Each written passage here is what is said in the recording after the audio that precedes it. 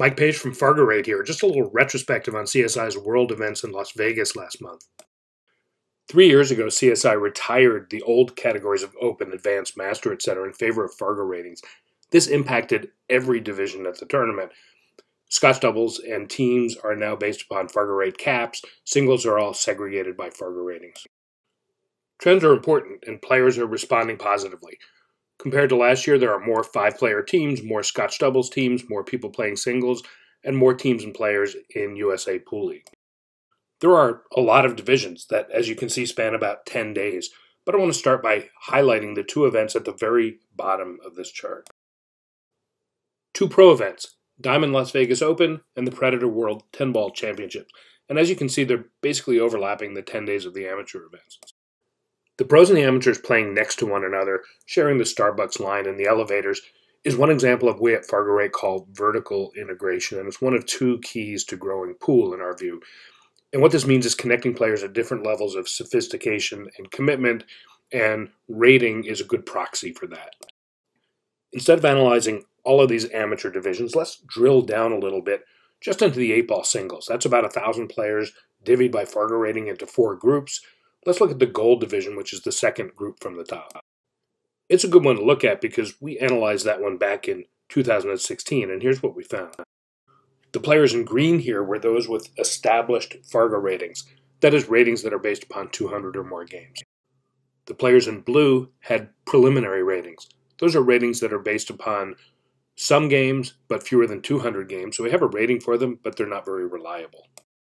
For the last group, those in yellow, we had no information at all, so they just played by a starter guess. This was sort of the vestige of the way things used to be, where players were just assigned to a group. If we fast forward from 2016 to now, what we see is that the proportion of players with established Fargo ratings, those in green, has gone way up. In the gold division this year, about 5 out of 6 players had an established Fargo rating, and 1 out of 6 did not. The FargoRate database has been growing across the board, but use of FargoRate LMS for league management plays an important role here. Ratings in this division range from about 530 to 615, and once again about 1 in 6 played with an unestablished rating, and the fear is that this is the last vestige of the old problem, that monsters would slip in that group and end up with a disproportionate share of the prize money. So here's the broad overall test. If this group of unestablished players represents 1 out of 6 players in the tournament, they ought to also represent about 1 out of 6 of the 96 players who finished in the money in the tournament. So 96 players cashed in this tournament. If everything is working right, we would expect about 1 in 6 of those 16 players to be from the unestablished group, and in fact exactly 16 are from the unestablished group. The next level of fear is, even if everything is working about right on average, still there may be a couple of ringers in this group that make their way to the high money positions.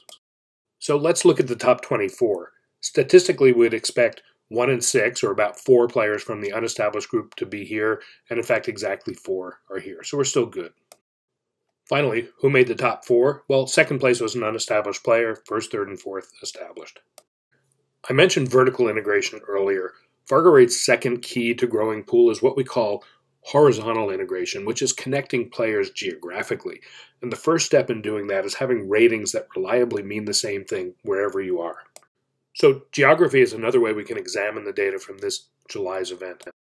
Looking at that gold division once again, 37 of the entrants came from the Pacific Northwest, as shown here.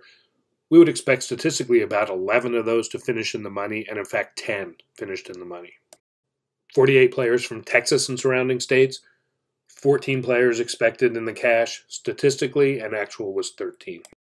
93 players from the Southwest, expect 28, actual was a few more at 33. Expect about 8 out of 27 players from these upper Midwest states to cash, and in fact 8 cashed. Expect 6 from the Southeast, got 7. Expect 5 from New York, Pennsylvania, New Jersey, got 5. FargoRate adds about 10,000 new games of pool each day, and so there's a constant geographic rebalancing of the ratings. The pool community that we're all part of is large, and it can be larger. More on this later, but FargoRate once again has identified 2 keys to growing pool. One is called vertical integration, connecting players at different levels of sophistication, and the other is called horizontal integration, connecting players geographically.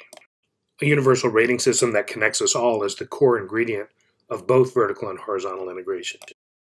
That we were at 3 million games 3 years ago and over 12 million games now doesn't tell the whole story. You can see from this plot that not only is the FargoRate database growing, but the rate at which it is growing, and that's what people mean by exponential growth. And you don't need a crystal ball to have a sense of how big the database will be 2 or 3 years from now.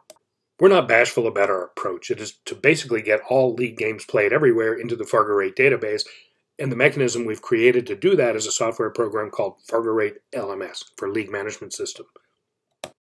LMS handles a wide range of league formats. If your league is not using LMS right now, I recommend reading the description at FargoRate.com/LMS.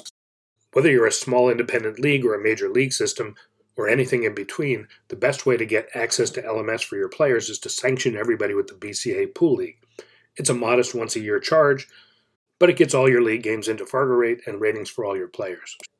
And any of your league players that get 8 weeks of play in between now and the end of the year are eligible for the next BCAPL USAPL World Championship event, which is March 2020 in Las Vegas.